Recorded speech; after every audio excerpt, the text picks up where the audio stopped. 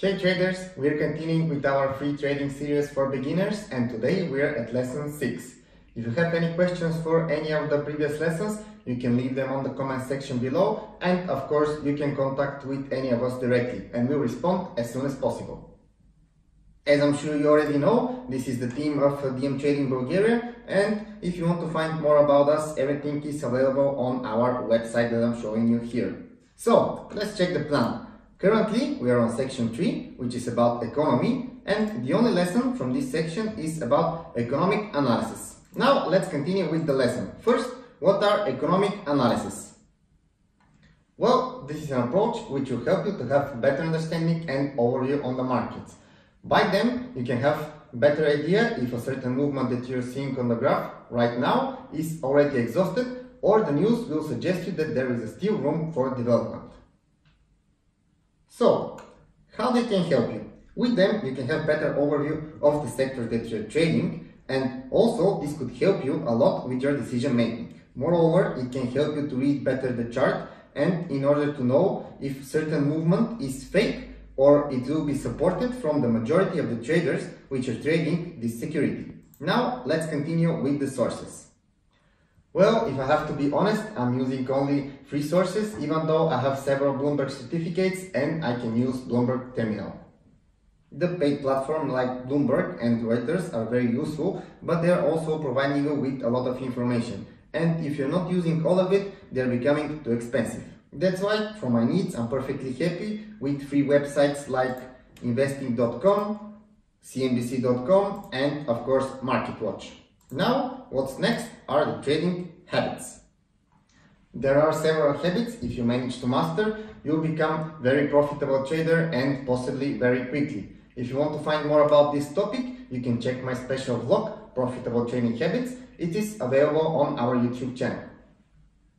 First, as you already know, is reading the news. This is the basics for the economic analysis for which we spoke into the previous slides. We have to follow them constantly, but here is a trick. You don't have to read and follow all the news all the time. We just need to be familiar with the sector that you're trading and the news which can affect your portfolio and of course this sector. Now we are coming to analysis. When you're checking the news, of course first you have to analyze them and to decide which one is relevant for you and which one is not. And after this, you have to decide, is it going to have strong or weak effect on your portfolio? My advice here is to find your own way to analyze and read the news, because after all, these are all your trading ideas and you know best what's going to affect them. Of course, with the analysis, you have to be familiar as well if certain news is already priced on the chart or there is still room for development. And in the end comes the decision making. When you're making your decisions, you have to combine your expectations from the technical analysis and reading the chart with your economical analysis. Then you have to find the point where they are crossing and supporting each other, and these are the trades which you're going to take. This is one of the most important decisions a trader should do, and it is to decide when to pull the trigger and get into a trade. In my opinion, if you master the decision making in trading, you'll be able to make money very quick and very soon. Now we are coming to the politics. This is a large topic, and if I want to discuss everything about it and in more details, I have to make special video series just for this. So now let's just observe the most important stuff. Here what you should know is that certain politicians can affect the market very strong. So that's why you have to be familiar with their speeches. Of course, you don't have to listen all of them, because most of the time they're speaking nonsense. I mean, after all, they're politicians. This is what they do. So, what to follow? Well, if the topic is about certain policy which the government will apply for the next several years, you should follow it, because sometimes this can determine the trend for the index of a given country. We all remember the Brexit and what it did to the UK index FTSE 100.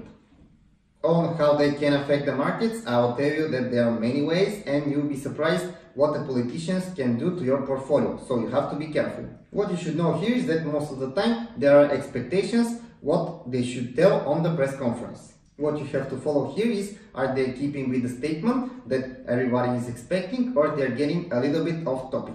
For example, the Fed meetings are very good representation, how sometimes it's just another speech and another statement, and sometimes just one sentence off topic can bring huge stress on the markets.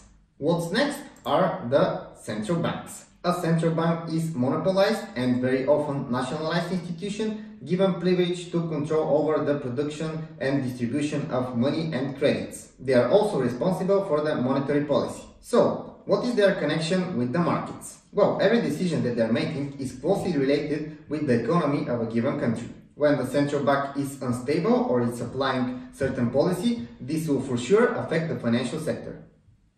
Our job is to analyze and decide what this effect will be. In my opinion, what is important to know here is that their main instrument are the interest rates, and this is what we have to follow closely. The leading data is something that is allowing us to see better the big picture for a given economy. As you can see, we have interest rates, for which we just spoke into the previous slides. We have also GDP, and of course we have unemployment rate. So, how they can affect the markets? If we take, for example, the US economy, even if the unemployment rate is high and GDP is low, this doesn't mean that shares like Facebook and Google will start dropping. But this can give us an idea how the economy is performing. Of course, this data can affect the main index for a given country, so we can look for trade opportunities there. But the main point here is that if a given economy is not performing well, with a proper analysis, we can position ourselves on the markets better and before the others. And last but not least are the natural disasters. This is something which a lot of traders are underestimating, but actually it is very important, and I'll show you now why. So, why are they important?